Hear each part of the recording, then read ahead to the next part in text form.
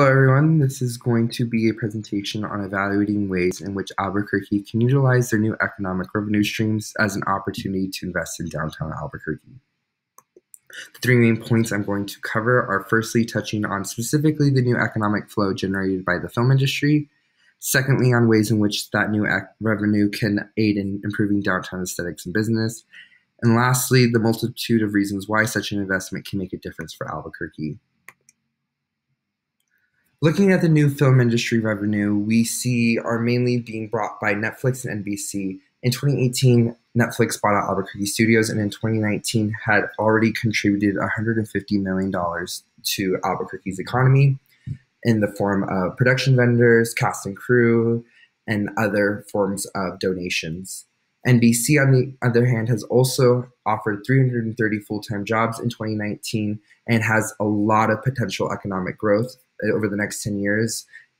with $1.1 billion being the projected ratio and more job opportunity as well. With these sorts of increases in revenue and job outlooks, we start to begin to think of Albuquerque having this sort of momentum to think of new ways to bring life to the city, which brings us to the second point, which is city projects.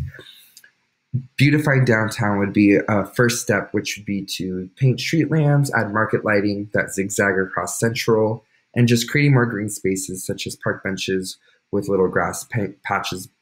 below them to sort of bring a nature aspect to the city. Also, having the C&M entrepreneur program, ABQID, to have the opportunity to open up local businesses in the downtown vacancies and provide them with tax breaks or subsidies in doing so. Also having the up-and-coming Gateway Homeless Shelter to have job opportunities for those individuals being processed through that new facility would be great to have them be able to come downtown for work. Also, by offering subsidies to nearby residents, we can have a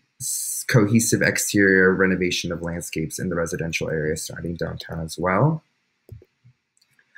Overall, the best outcomes for these sorts of investments are in research showing that by having these sorts of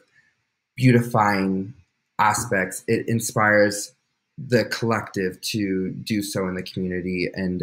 whether it be the residential or business, as well as it sorts of beautifications brings about lower crime rates and reduced fear. So overall, by investing these sorts of new economic revenue streams from the film industry, we can start to see how bringing a new, lively, modern downtown can really bring new economic prosperity, more jobs, and just a more lively city overall.